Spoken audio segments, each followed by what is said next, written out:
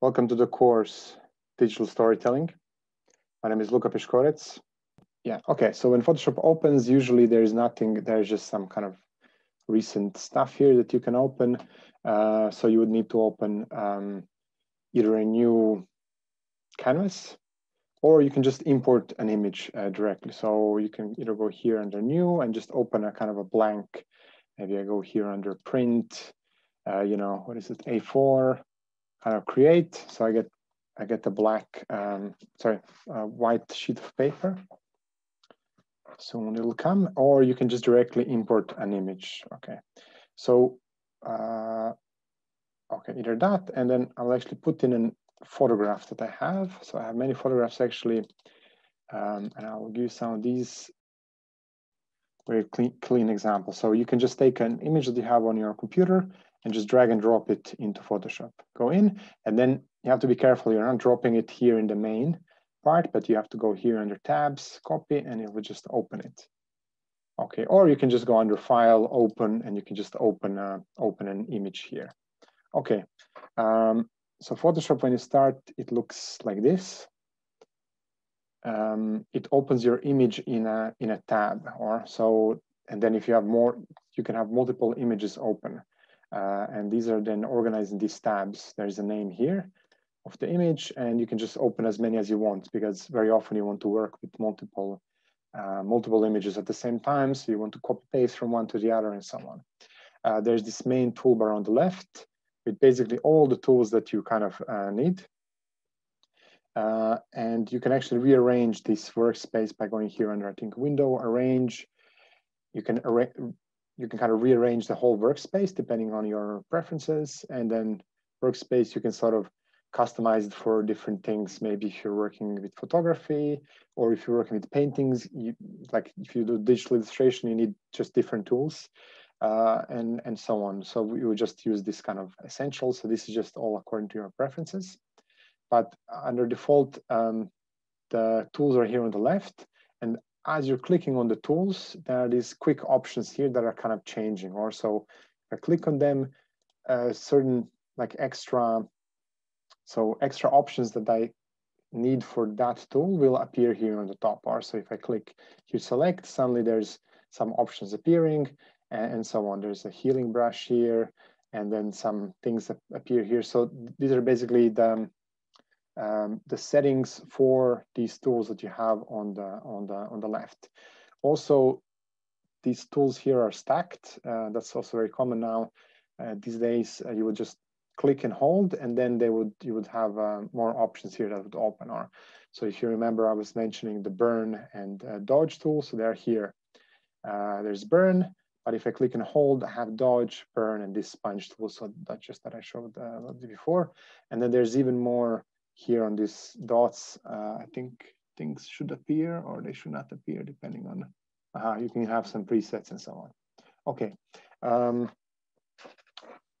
there's a zoom here. So first I'll show you a little bit or explain the navigation. There's a zoom tool here, and zoom, click in, and zoom out is like this, but I'm actually using a shortcut. So if you, there's Alt also, you can use Alt key. You can have any tool, and if you have Alt, press Alt, and you go with your mouse wheel, you can zoom in. So if you have a mouse with a wheel, you can zoom in. Maybe if you're on a Mac, it works maybe a bit different. I apologize. So I'm just talking about Windows computers or Windows. So you have Alt key, and the mouse wheel just goes in and out. So it's very useful. If you just use the mouse wheel, then it goes just up and down, or so you cannot even go left and right. But basically, you have your finger on Alt, and then you can easily kind of zoom in and out. And I'll be using this without even realizing. So you just have to be aware that the reason, I'm kind of zooming in using Alt. Okay, so I will be constantly doing this. That's the first thing. And yeah, there are some other shortcuts that I will show you later, like for moving and of course copying and so on. Okay, then on the right are additional parts, additional kind of toolbars, and the most important ones is maybe this one here. It's called History. I guess I can also move it somehow differently, but this history just records the history. So everything that you do will kind of appear in steps here, and you can go back. Or so you can either go undo with, Control Z. So you can go, edit, undo, Control Z, or you can just go here, basically see all the steps. Currently, there are no really steps, but they will appear here. You can go backwards. So that's the important part, because that one you use all the time. And then there are, of course, colors here, swatches. My colors are here, but another most important one are layers here. So layers are important just because this you will basically have always open, or at least I have it always open. You can minimize it like this. So layers, all the layers that you have, they appear here. They appear here. So that's this layer stack. Currently, there's only just the background. And yeah, I'll spend a lot of time kind of clicking through this tab here. And then there's, of course, many other things like these channels and so on. And those I will try to keep the workflow as simple as possible. Okay, so, and then on the top here are all the additional options. So, and I cannot really go, so we will go step by step as we're using them, but I cannot really go through all of them now because there's quite many. But for example, I can show you where you can see now some information about the size of the image. Or there's the image here, and there's image size. Or first, there's actually mode.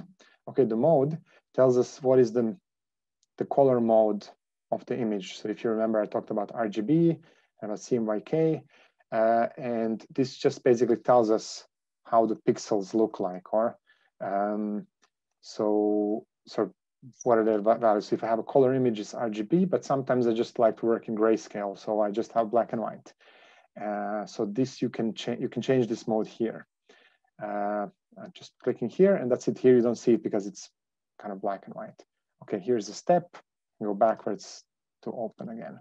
Okay, so here you see the color mode of the image, and this is usually fixed. So if you have a document, you don't really change this. It's always fixed. Then these are the adjustments, color adjustments that you can do on the image, and I'll show you some of these. But here, let's go first to this image size. Or if I go to image size, here it tells me the size of the image, and this is actually in pixels. So pixels are, and here I can actually change the size of the image. So manually, this is a global adjustment. Or so I can go to percent, and I can write here 50%, and this is the resolution, so pixels per inch, so the density of pixels. Or so this is actually quite low, but sometimes there's like 300 depending on what you're using. And so if I scale this down, I say, okay, I want to know 50%. I press OK. Now my image will shrink, or it'll just become smaller. This takes a while. Okay, so maybe a bit harder to see. But there are more pixels. Or I can go again. I can go again. Image size again 50. Up, and now it's a bit faster because the image is smaller. And I have these pixels also in Photoshop. If I zoom in, I can actually literally see the pixels here. And yeah, if I go again, image size, you can see the image is now 500 by 600 something pixels. It says here the image size. That's it. So this is how I can kind of influence the size of the image in a very global way. Sometimes it's useful, of course, if you want to resize your image.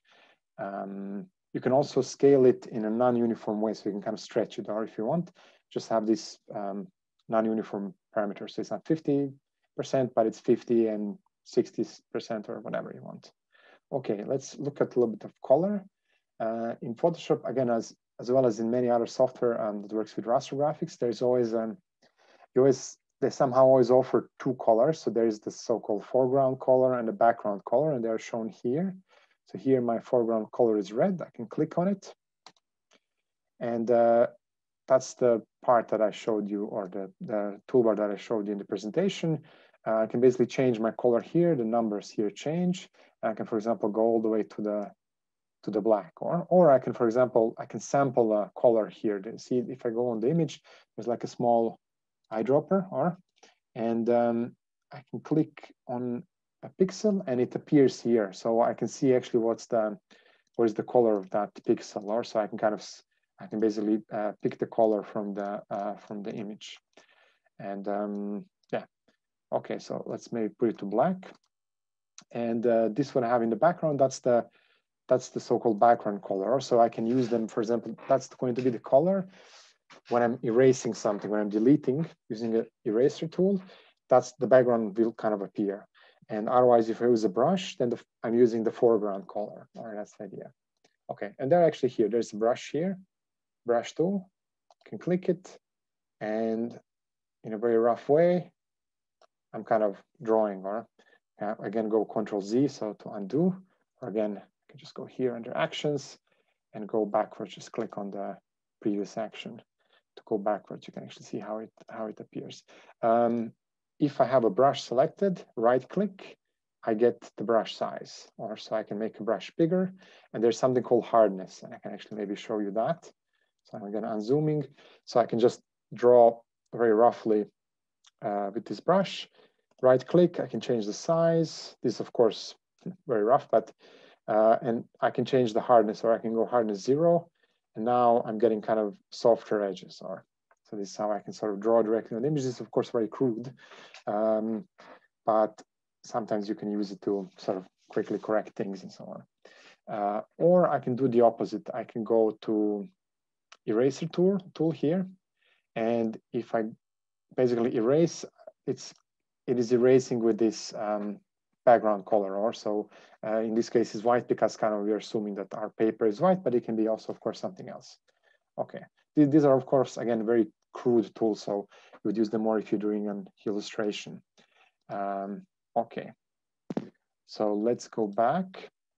So that's the image size, and actually let's go all the way back. You can just undo everything that you did by just going here again under this history and just go all the way to open, and your image is now fully restored. Be careful, there's a limit to how many of these steps are recorded. So after a while, you cannot really go back anymore. There's a way you can do like snapshots and stuff, but you cannot really go, if you do many steps, you might not be able to go backwards as much as you want. Okay, then there's another option. If you go image, there is the canvas size. Also, there's image size and canvas size. Canvas size is that's not resizing the image. This is increasing the number of pixels. Or so if I, for example, go here 100%, I can say, well, I want my canvas to be double the size, or so width and height to 100%, and this is showing the direction of expansion. Or if I do this, now my actually image that I had before stays the same, but I just get more pixels on the size. Or so now somehow the size of the canvas changed without resizing the image inside. Or so these are kind of two different concepts a little bit. And I went back now. Okay, and then now in the layers, I just want to show you now how you can start kind of building up things. Also, this is now all one layer. This is a background, and it's even locked. But I can select all of it, or I can, here there's a selection tool. I can here select it like this, or I can say Control-A, does the same thing. So Control-A just kind of selects everything. And I can go, edit, cut, or Control-X cuts my image. Or so now again, I cut it, so background color is white. So I get kind of this paper, and I can go, edit, paste. Okay, so now I returned it here, but I get it now in a different layer. So every time you paste something, the Photoshop puts it in a different layer. Or so now suddenly I have two layers. There's the background, and there's the layer here, layer 1. And if this preview here, this is an eye here, I can kind of remove them. So the Photoshop is displaying kind of empty space or empty canvas with these weird checkered area. So every time you see this pattern, this just means there's nothing there, or so there are no pixels there for Photoshop to display. I can, for example, put back my layer 1, which is this image, and now I can start using the eraser, or there's eraser here. And oh wait, I have to. So if you get this error that you cannot do anything with an eraser, it just means that you didn't select the layer. It says here cannot complete a request because no layers are selected. So when you're drawing, when you're doing anything, you have to kind of, you do it on a layer, or so one of these layers needs to be selected. And sometimes it is selected, sometimes it gets unselected by accident.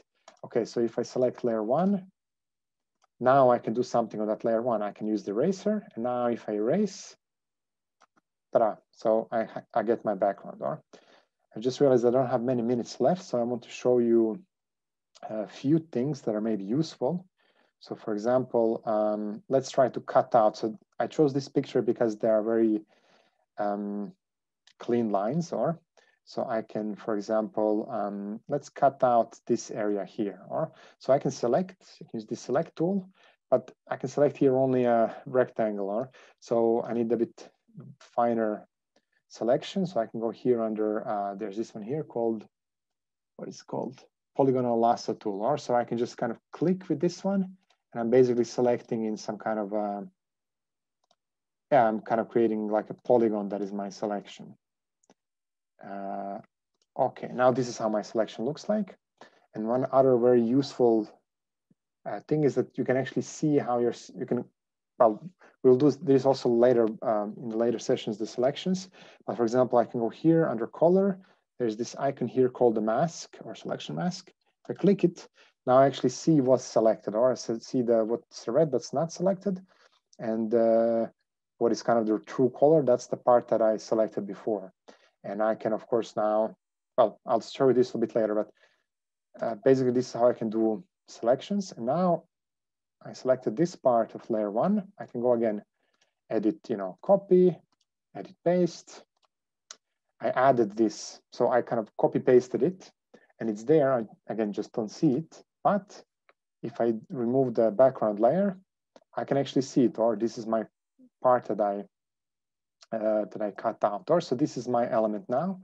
I can, for example, move it around. I can use this, what is this? This move tool. I can also just use, if I press Control, this move appears. So I can just kind of move it around. Okay. And let's cut out a few other things. Maybe I will cut out this background wall here. Or no, actually, let's cut out this part here. Okay, so again, I have to be careful where am I cutting from? Or so it's layer 1 is my the kind of full image. Or again, I go here, polygonal kind of lasso, hop, hop, and of course I'm doing this a bit approximately, but hop, and I can go copy, paste, and it appears here. So now I have 2 of these, and let's actually do. Let's do one more. Or so let's do this. Let's do this wall in the background. Or so I can, for example, quickly select this wall in the background. And then, yeah, I just realized I have 1 more minute, but you will apologize if I just extend this a little bit. We'll continue also with this example next time, but just want to show you a few things to emphasize this idea that, yeah, we are basically working with the collage. So we have an image and we can kind of cut and paste elements. We can copy them and so on. So I'm just here. Okay, and now I can go all the way up. Here, hop, I can hold Shift to kind of go straight up. And here it's a bit hard to see. Okay, here's the error. So you can actually select areas that are outside of your image. Okay, they look like they're outside, but everything that is outside will not really be selected. Or so I can go again, edit, copy, edit, paste. Okay, now I have all of these areas here. And you can notice now it's important if you want to save this, you cannot save it as a JPEG anymore. Or you can save it as a JPEG, but then it becomes flat, or everything becomes flat. If you want to work on it later, it's important to save it as Photoshop file. Or so I would go here, File, Save As, and we have it here, Surface Recoloring, and I'll just put today's date, 21/03/04, Surface Recoloring, and I'll put 01. Okay. So these PSD files are unfortunately very big, so they can get quite big very fast. So they might be 100 megabytes or something, but they will basically all the information is now saved. Also, all these layers are in there. Okay, and then just to finish this up, I want to show you how you can individually, how you can kind of change the colors of these areas. Or so I can, for example, select, for example, this part here, this guy, and I can go here under image, adjustment. And again, there are many adjustments that you can do, but let's do quickly this hue saturation. Also, there's a shortcut, Control U. Hue saturation is basically changing, it's kind of recoloring this image. Or so I can do it like this if I want. Let's see, it's a bit, no, sorry, I'm choosing the wrong one. So it's this one here, okay. So again, edit, image, adjustment, hue saturation.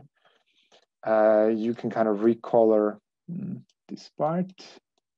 Okay, but for example, you can put here colorize. Okay, now I have it a bit nicer. Okay, so I can change the hue. Maybe you do it all the way red, or maybe some kind of nice pinkish saturation. So color saturation, and this is the kind of lightness, or I can maybe go a little bit darker. Okay, and now of course, if I bring back my, my image, basically, I kind of have an overlay. Or let me do quickly. There are some questions, but I'll just answer them quickly.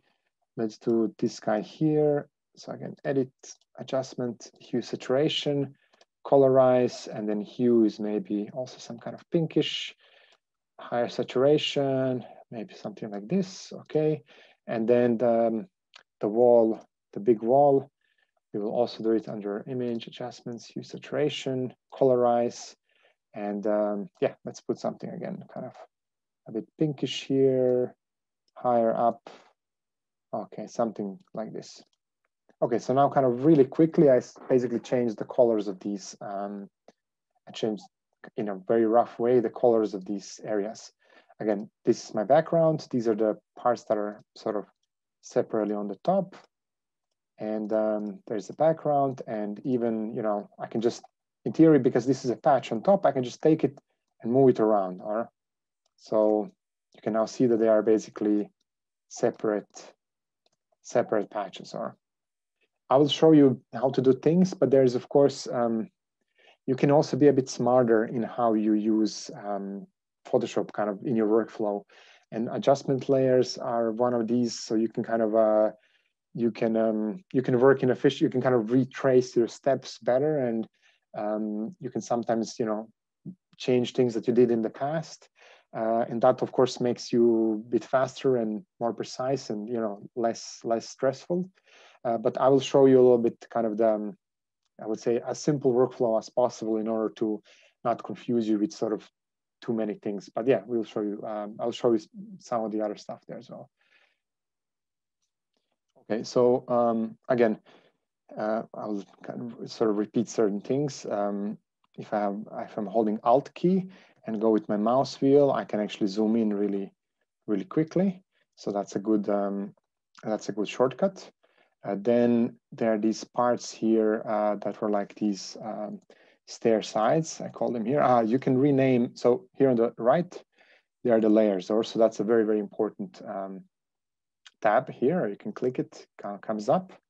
It's basically layers are important, and there's another one here on the top, which is history. So you can kind of see the things that you kind of, you know, as you go along. So these two are maybe the most important. There's some question in chat. Let's see. Shortcut L. Okay.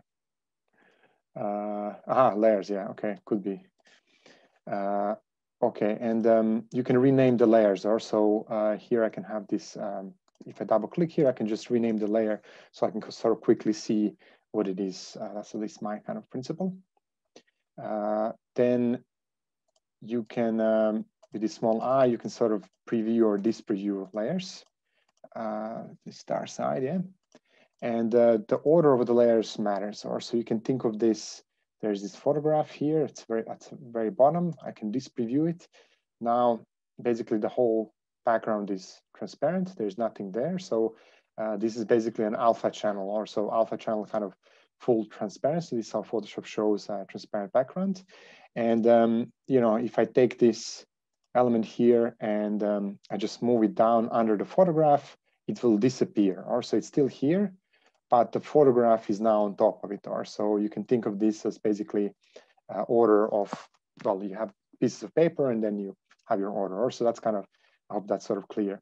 You can quickly move elements. So if I click on my, sorry, this one here, you have to select a layer. Or so this is, if I click here, I don't have any layers selected. Now I cannot even do anything. So if you try to paint or something, you cannot do it because when you paint, when you add pixels, with this, for example, brush here, you have to add it in some layer. Or so if I deselect all the layers here, I will lose the ability to actually do anything. Or so I have to select a layer. I say, okay, this one here. And now you can kind of, start painting if you want, okay? But for example, I can, if I hold Control, I can hold Control key, I can quickly move things around. Or so this was the original one and the original position, I can kind of move it really easily back. Or so I will use this Control to move things around. And okay, Control, if I want to move it in an orthogonal way, then something is okay. If I want to move it in an orthogonal way, I'm holding Shift. Or so this is kind of a Shift here, and I can, I think, also lock certain directions if I do it, so I can kind of move it a little bit in a more precise way. And there's another convenient shortcut is if I hold Control key and Alt key, I'm actually copying, so I can move things and I can copy them around. Or so again, Control Alt. And you see my cursor changes, and I can basically copy the elements. Or so now they suddenly become, I have kind of created sort of a copy. And of course, this looks now spatial, but there's nothing really spatial about it. So this is just a flat image with kind of layers on top of each other, and they just look spatial because of the spatial illusion, or because they're cut like that. So this is not a three-dimensional kind of document or anything like that. But it is sort of a multi-layered document. Okay, and of course you can go undo. So I can go here, I can just undo everything. If I just go back steps, I can kind of remove everything that I did. Okay, now I want to show you quickly, for example, how to do, if I want to create maybe this area here a bit darker, or I can select the background photograph. So you can select things by, again, pressing Control and just clicking on things. Or if I click, for example, on the background, I'll select the photograph. If I click on this element here with Control, I will basically select this side. Or so by kind of holding Control and clicking around, I can select different parts of my drawing, or I can, of course, select them just directly here on the right. So it's always good to know, of course, which one you have selected. And let's select the photograph. So I click here, and I will use the burn tool. So there's a burn tool here, and I want to darken a bit the area behind to make it look like there's a shadow. And here I can select what am I darkening. So midtones, shadows, or highlights, and this is the exposure. So how much? And you can see by doing this, I kind of sort of darkened this area. Or it's a bit crude. Maybe I can, if I go right click, I can make my brush a bit smaller, and maybe I can try it a bit again. I'm kind of darkening this area here. Okay. Now you can notice that I'm kind of darkening, but I can kind of, this is not really realistic, or I'm kind of darkening. I want to just darken the side. Or so how do I kind of prevent my burn to sort of, leak into the, on this top part where it shouldn't be? Well, there are different ways to do it. I could sort of select this area of the photograph and say, if I select it, then the selection now means that only the things that are in the selection I can effect. Or so if I go again, my burn here, I can now darken, but now the selection kind of prevents me from sort of affecting anything that is beyond. Okay, so that's one way of doing it. And maybe I want to do it a bit softer. So I'll just do it kind of a little bit again here. Maybe I just want to do really, really subtly kind of around. Okay, something like this.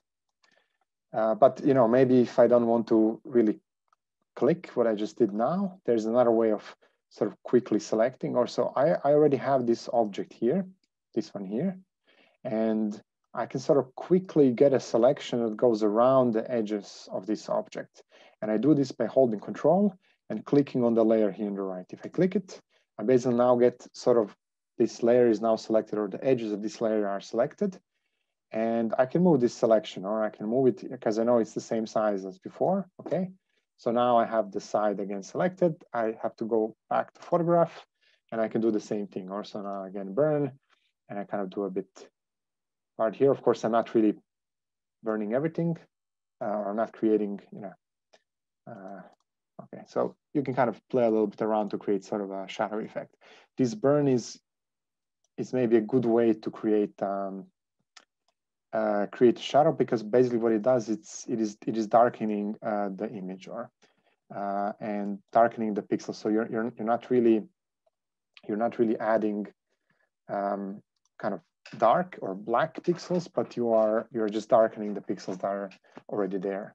It makes it a bit more realistic. Okay. Okay, that's okay. So that's the selection. Okay, and I want to show you a little bit more about selecting. Or so let's say I want to select this side here. So I would go here to photograph, and I could go here under this polygonal selection, and I can start kind of now selecting this side. Maybe I want to paint it differently. Okay. And now I want to, at the same time, select this side here as well, and this one here. And the question is, how do I actually do this? Because now I'm a bit kind of trapped with this selection. So there is a very cool mode in Photoshop. It's called, what is it called? It's called, let's see, mask. So, it's called quick mask mode, or it's here on the left on the bottom. If I click it, now basically only the things that I selected are shown in true color. Everything else that is not selected is shown in red. And this I can use also now to sort of quickly select things. And I can kind of do this additive selection. Also, I'm just going to select all of these sides. And what am I actually doing? I'm kind of deleting this red thing. Also, if I just press delete, I kind of deleted deleted these sort of red pixels here. So that means this is now selected. If I exit the mask mode here on the bottom left, now these two parts are selected. Or so I can use this mask mode to kind of create a mask selection. There are, of course, different ways that you can select things, and later I will show you some other. Sometimes you can do things a bit faster. This is a bit sort of slow way, but just want to demonstrate that sometimes this is also enough. I actually do quite a lot of these sort of manual selections because I like sharp edges. Okay, I'll do a few more.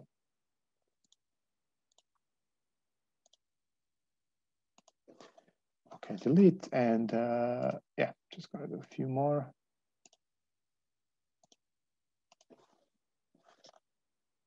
Okay. You can also save this selection. Okay, I think this is enough. Let's use these ones here. So I exit mask mode, and I have the selection. So you can also save the selection, but I never found that very useful. You can here in the select, and there's save somewhere, save selection. So you can save the selection. You can load it later, but I personally never found this very useful. So I will not do it now. But you can for sure now, when you select the photograph, you know, edit copy, edit paste. And now these ones are also added here. And last time somebody mentioned, I can now kind of sort of directly modify, these sides. I'll just do manually here, adjustments, hue saturation, and I can colorize, and let's maybe change them. Yeah, maybe some color, maybe some nice kind of yellow color. Yeah, something like that. Or actually blue, maybe something blue. Okay, something like that. Increase a bit lightness. Okay. Okay, so this is how you can kind of quickly sort of recolor things. Okay, super quickly back to adjustment. Just show you correctly now the adjustment layers. So yeah, we have these stair fronts here, and I can use them as my kind of selection outline. Or so if I press Control and click on the layer here on the right, the outlines will be selected, and now I can just also remove them if I want. So dispreview them, select the photograph here, and again go kind of, you know, Control-C, Control-V, or Control Edit Copy, Edit Paste, and they come up here. Or so now I have them here as these stair fronts, and now I can just call them again stair fronts again, kind of just different version. And then I go here under adjustment layer. So create new adjustment layer. And again, we'll use this hue saturation. Okay. And let me just click OK. Okay. So, so I can do adjustments, but basically I have to click this small icon here, which says this adjustment affects all layers below. And if I click it now, it affects only the layer that is directly below it, which is this stair fronts here. And now it's easy. Now I can, this is this kind of hue saturation panel. So I can put colorize here, and I can choose some kind of a maybe nice pink color in this case. Maybe a bit, yeah, maybe like this. Okay, something like this in this sense. Okay, and now I have this adjustment kind of applied, but I can also change it. Or so later I can kind of do different things. And if I click here again, double click here again, I can just change. Or so I can say, no, actually pink is not good. I want to change it to blue. I can sort of easily change it. And that's good because sometimes, of course, you want to leave things a little bit open. So you might want to, you know, select different parts of the image and then decide on the, you know, final color just later. Or so this is how you do it.